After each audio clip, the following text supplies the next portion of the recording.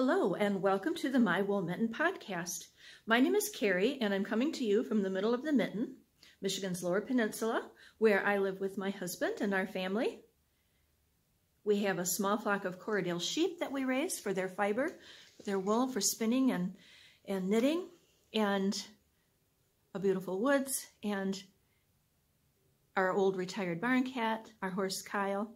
If you've watched before, you know all of that, but if you're new here, that's just a wee bit of an introduction for you. I'm coming to you today from our cabin, from the roundhouse that's on the back side of the property.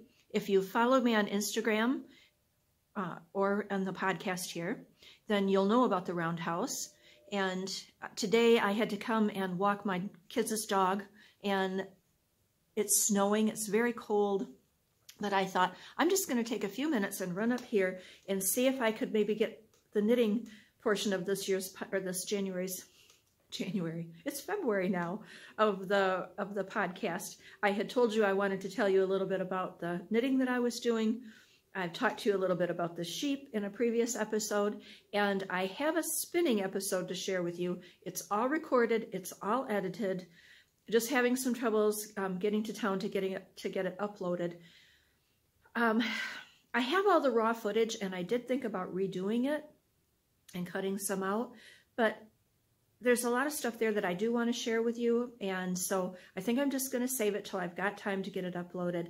Everything that I talk about there is still pertinent to my spinning right now. The only thing is that it was filmed before Christmas and at New Year's Eve, so you know, there's some Christmas tree lights up, but other than that, it'll be all right. So that will be coming. Keep an eye out for it. I'm going to run down through this as quick as I can because I need to get back to the house. I have poured my coffee. If you can see my breath, I didn't have time to build a fire in here, and so I'm just dressed up in my woolens and trying to stay warm and talk to you a little bit about the items that I've been spinning. At the end of this, there's going to be a small giveaway. Just a little thing, so if you are interested in that kind of thing and want to stick around for that, that will be at the end. Just something that I'd like to share with someone else. And so let's get on to knitting. First of all, works in progress, and I don't have anything to show. I didn't bring those with me. I'm still working on sweaters that I had spoken about at the end of last year. They're kind of setting aside right now. I have one gray sweater that only needs sleeves. I'm working on those occasionally. It isn't that I'm even on Sleeve Island or tired of it or anything like that. I just, I don't know, I've just been picking up some small things and working on. I have the brown Kate Davies sweater that I started with a friend of mine as a mini knit along. Now my friend's sweater is completely finished. It's steeked. She made a cardigan and has buttons and she's wearing it. Mine only has sleeves, but it's all right. It'll come when it comes. And then the other sweater I'm spinning for, so I haven't even started knitting on that yet. And when you finally get to see the spinning video, you'll see the fiber that I'm spinning for that. But I have a few smaller things. Like I said, if you follow me on Instagram, which I am mywoolmitten on Instagram and Ravelry. If you follow me there, you will have seen that I've been knitting small things, mittens, hats, cowls, and socks, although I didn't bring any socks to show you today. And I've really been enjoying those. Some friends who've put out some patterns. I'm not really buying yarn anymore, especially if it's not a farm yarn. So I feel I can support them in other ways by buying patterns. So let's get started with that. I'm going to start with the most recently finished one, and I'm wearing it. And that is the Bubble Hearts Cowl by Sam B. from BumbleBee Acres Farm. And I adore this project. She had showed it a few times. As soon as the pattern was released, I purchased it. I had so many color choices that I couldn't decide for sure what I wanted to do, but I was actually inspired. These colors were inspired by a picture of my husband working in the fields on a spring day from a long time ago. And so this is all farm yarn. The white one actually is blended with alpaca from a neighbor, but so I started it. It took just a few days, and I'm going to cast on for another one. I have like 3 different color choices, color combinations that I want to do. But so I'll speak about this. Sam from BumbleBee Acres Farms And it's a paid for pattern. This is a neat little stitch. I followed the pattern, except that I made a mistake when I cast on, or at the beginning, not in working the pattern, but I was so excited to start the stitch, the bubble stitch after the ribbing, that I missed where I was supposed to change colors here, the ribbing, and then change color and then go. And so I started out with gray. And you know, actually that was okay. It gave me a nice chunk of the gray to start with, and then worked my way up. And since I messed that up at the beginning, I tried to replicate that at the top. And there was another spot I should have changed colors here, and I just left it. The only other thing that I did differently is I didn't work as many pattern repeats, because I don't like a really high, deep cowl. And so I think there was like 3 more pattern repeats that it calls for you to do, and I didn't do those. And so I've got it on around the neck of my coat and my hood here, just as something extra to pull up or down if I need, and plus to show it off. Now, I think the other thing that I'm going to do when I cast on the next time, the yarn that I have to do is a little bit thicker yarn. And like I said, I don't like a real big cowl. This one is okay over stuff, but I'm going to, this has you cast on 120 stitches. I'm going to do a smaller number. I think it's a 6-stitch repeat, so whatever that works out to, somewhere around 84, I think that is. And that should work well. That's kind of my go-to number for cowls. So I'm planning to do that. But a little bit about BumbleBee Acres Farms. What a neat family they are. They're also in the Midwest. They're in Illinois. They have a yarn dyeing business. They also raise sheep. And they used to raise Angora bunnies. Now, I haven't seen mention of the bunnies lately, so I'm not sure that they still have them. I'm trying to keep my face in the direction so you don't get glare in the glasses. But anyway, mom and kids, and I've never met them in person, but I like their values. I enjoy their posts. I enjoy the beautiful yarn that they dye. One day I may treat myself to some, even though it's not on farm yarn, but they do a non-superwash wool, so I could maybe try some of that. I'd really like to treat myself to that. Beautiful colors. They have yarn clubs, base it on popular themes, books, movies, miniseries, that kind of thing. And they also have a podcast called Caught in the Wool, and you would enjoy that. Just a lighthearted, easygoing podcast. So be sure to check them out and just say hello. And especially be sure to check out this cowl. I think you would really enjoy it. You know, and I think it's one of those ones, and you would see if you looked on Ravelry at the project page, she did one in pastel colors, so that looks real spring-like. She did one in some darker colors, and then I did mine in the more natural colors. This color here is actually more green than it's showing up. It was a gray, silver gray that I overdyed. Super happy with this pattern, and I didn't wash it, block it, because I've just been wearing it and because I don't want it to be any bigger. So, the Bubble Hearts Cowl by BumbleBee Acres Farms, project number 1. The second project I'm going to show you is also from a friend who has a yarn business, and if you've watched the podcast for any length of time, you've heard me speak about my friend Ellie from Curio Yarns in Great Britain. Ellie is a magical dyer. Her yarn colors, I've never been disappointed in them. And if you were to try some, and I highly recommend it, I don't know how she does it, how she makes her potions. That's, you know, that's her thing. But you never look at them and think, oh, this is dyed yarn. You just look at the depth and the richness of the colors. They're never flat colors. And so beautiful. And she has been doing some fiber dyeing as well. So I can highly recommend that. I've bought yarn from Ellie in the past. She's dyed some farm yarn for me in the past as well. But shipping being what it is, and because I have so much to use up myself, I probably won't be buying any more yarn for a while. But she is also a pattern writer, and so I can support her by purchasing her patterns, and also because she does write nice patterns. So she started in January of 2020 she's doing a whole series of patterns this year. And she started with a pair of fingerless mitts, so right up my alley. And these are called the Wolf Moon Mitts. And I'll try to hold one up and see. It's dark enough in here. It's probably not going to show. Maybe it is there. It's just a simple fingerless mitt. And it's funny because I just had said to my daughter, you know, I think I really prefer fingerless mitts with no thumb gusset. For some reason, that thumb kind of irritates me. So this one does not have a thumb gusset. It just has an opening. And I really like it. If I want to wear it over another pair of gloves, I can. Or another pair of mittens. And this is one of those patterns that is very simple to follow, but there's a lot of bang for your buck. The simplicity of the stitch pattern, where she places it and how it's worked, it just is very effective. And so I fell in love with the pattern. I did a tubular cast on, as I always do for my ribbing.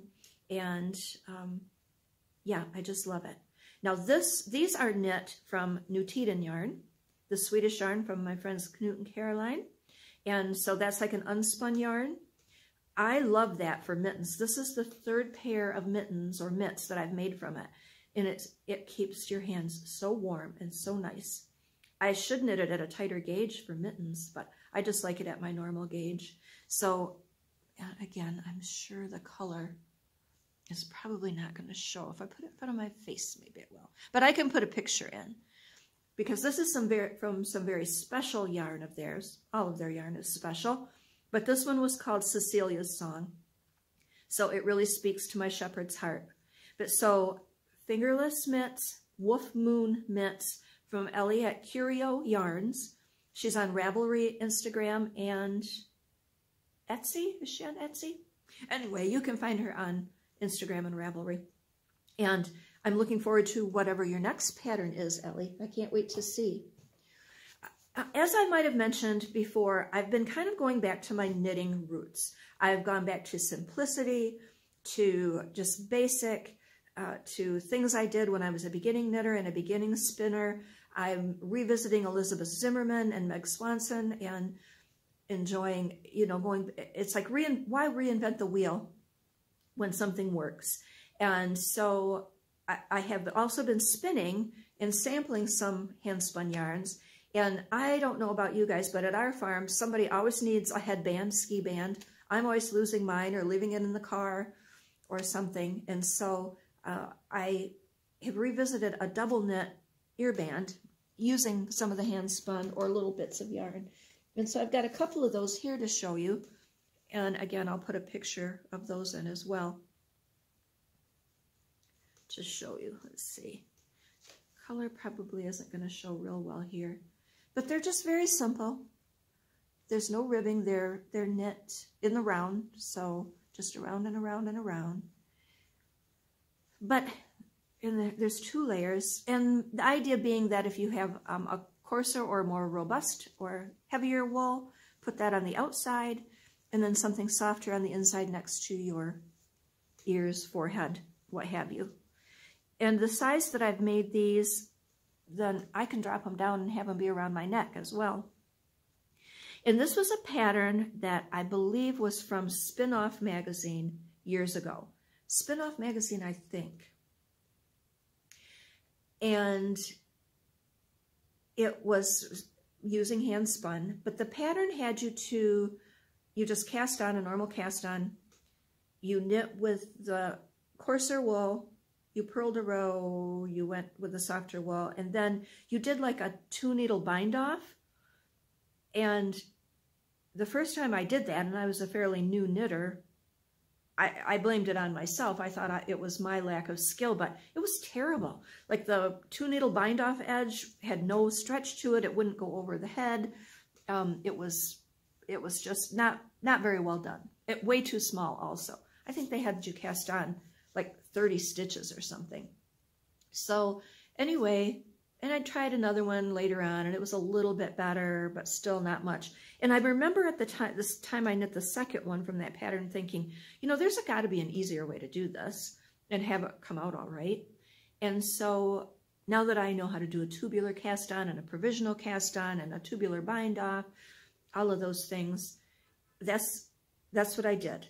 I did a provisional cast on, knit, did the purl row, knit the lining, and then I kept the needle or the stitches on the needle on the provisional cast on edge. I picked up those stitches, and then I did, is it called a tubular bind off, where it's like Kitchener stitch?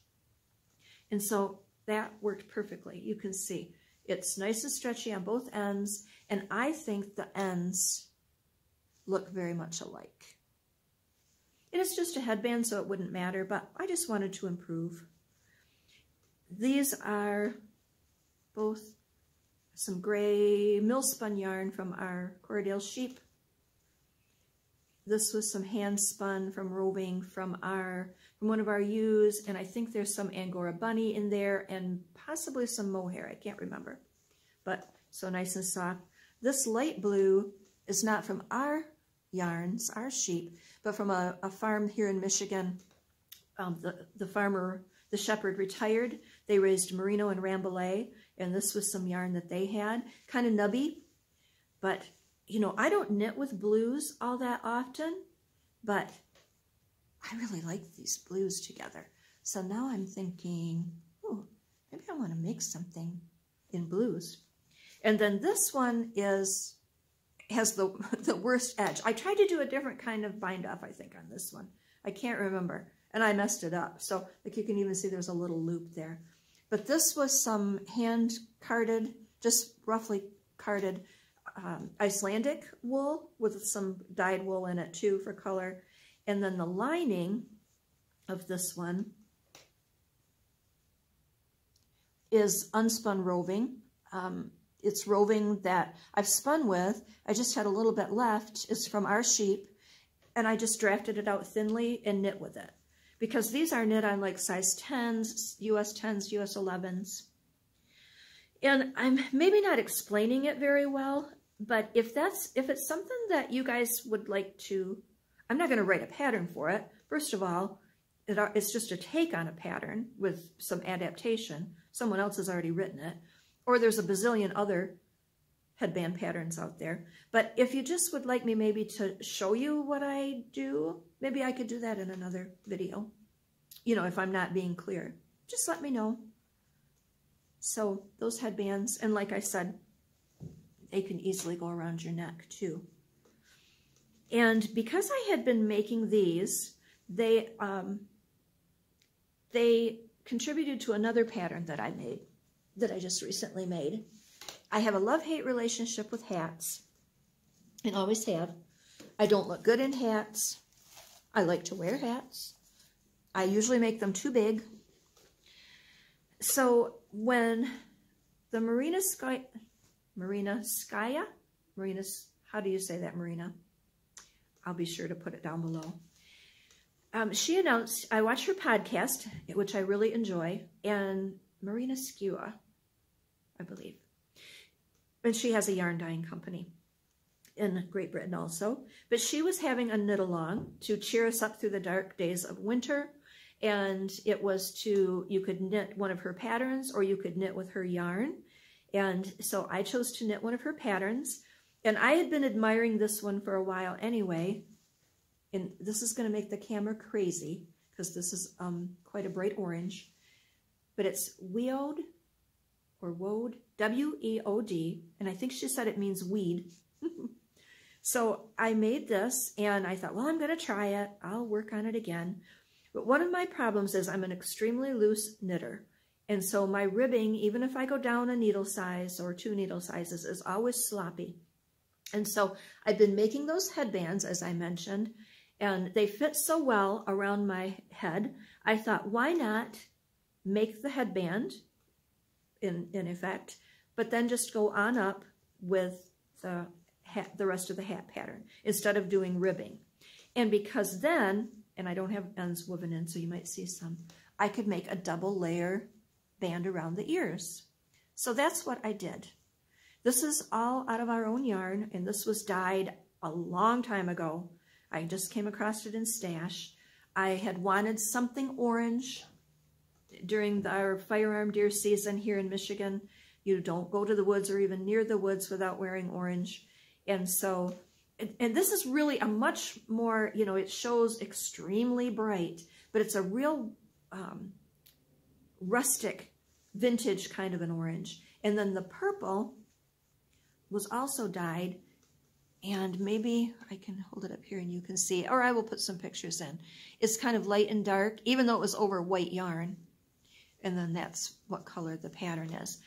It fits. I've worn it. It's extremely warm, and we haven't had really all that much cold weather, but I have worn it, and it stays on like it should. And Marina, I love the pattern. I had been kind of put off of color work. I'd done a bunch of mittens, and I'd done some other things, even with working on some sweaters.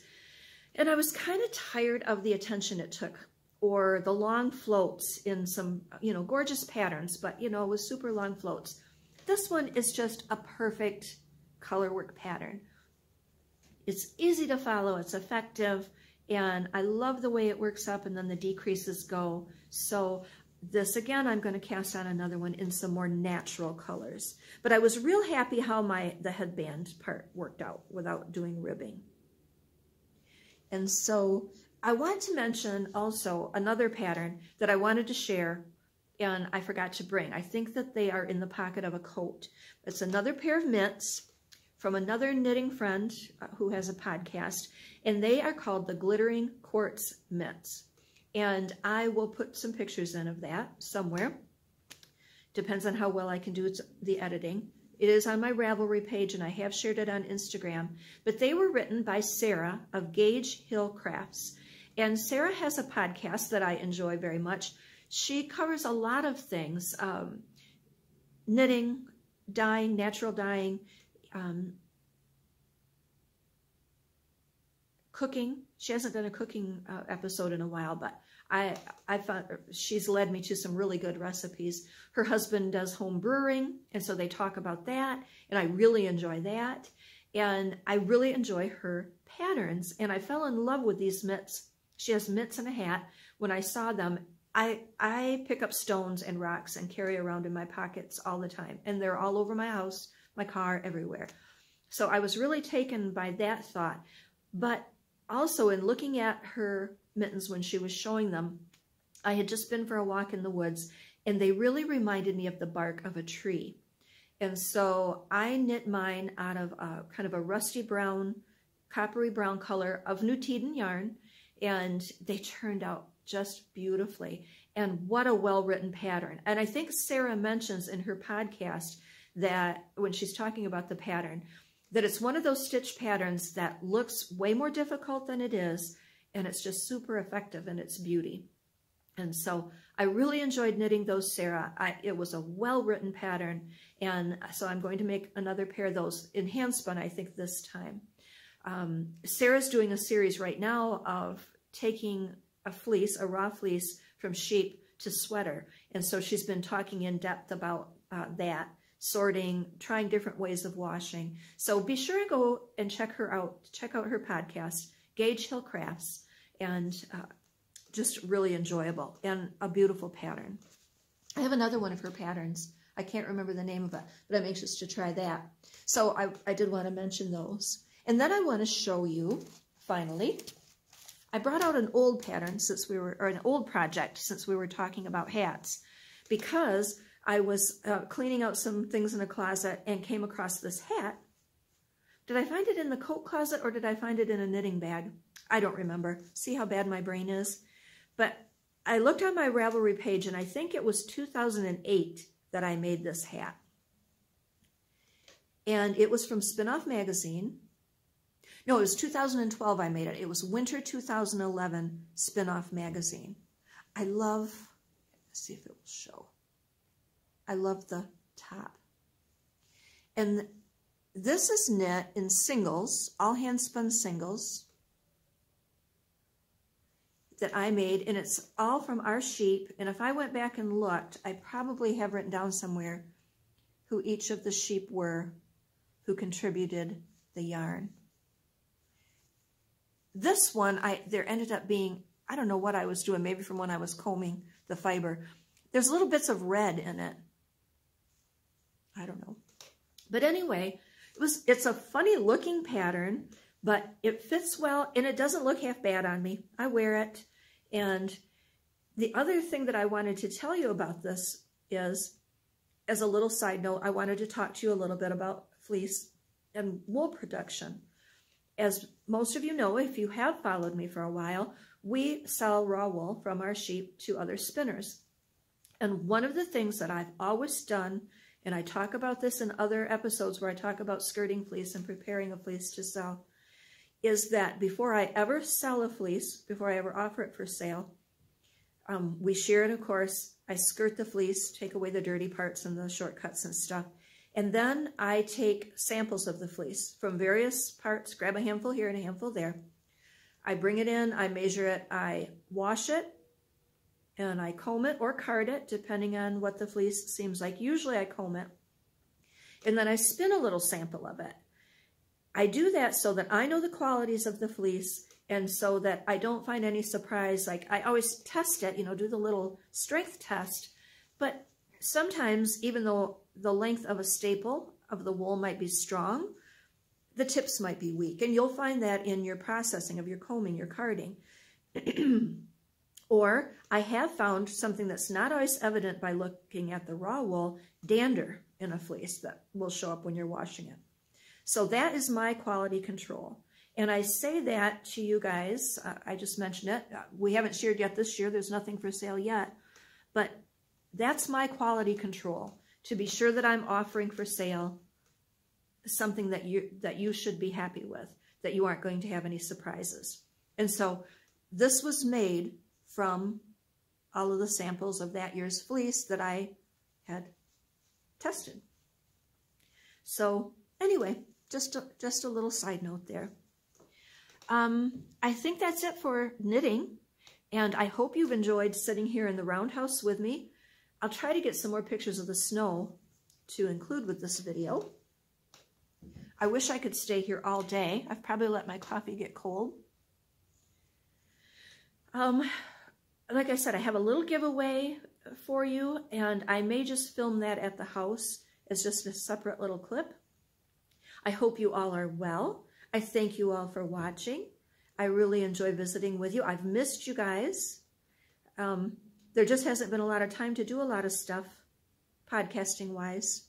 And like I said, I made a spinning video that I'm very happy with, and I really want to share it with you. So I have a feeling here in the next week or so, I should be able to get that out. So I'll try to put links to everything I mentioned down below. Just depends on how much internet connection I have when I'm putting this up, if I even get it up. I hope you all are having a wonderful February, that January was good to you, and that you're doing all right. That you're doing all right. Please stop in and say hi. Leave a comment. I love to read them. I do read them all. Comment here on Instagram, or find me on Ravelry. Stay warm. Keep wool in your hands and in your heart, and we will see you back here soon. And I'll see you in a few minutes for the giveaway. Take care, guys.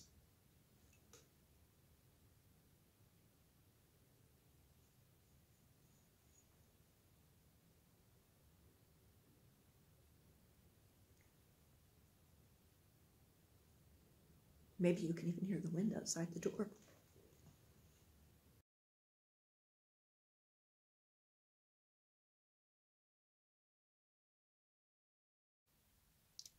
I wanted to offer just a little giveaway. This is from my stash, so I hope you don't mind that it's a stash giveaway. The book has been barely cracked open. I think I knit one pattern from it, and there are several lovely patterns in there. The yarn is a superwash wool and nylon blend. Perfectly fine yarn, 437 yards, I believe, but I'm just not knitting with fine yarn anymore.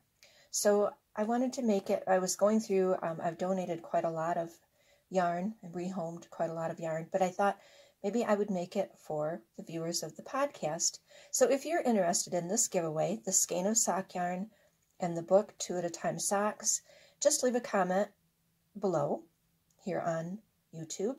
And on February 14th, Valentine's Day, I'll draw the winner, and then I will announce it sometime after that, probably the podcast that will come out after Valentine's Day.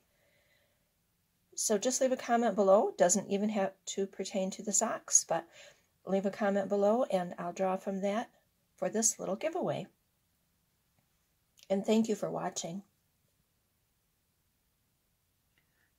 Here's a close-up of how the yarn stripes. It stripes, but it's a little tweedy as well.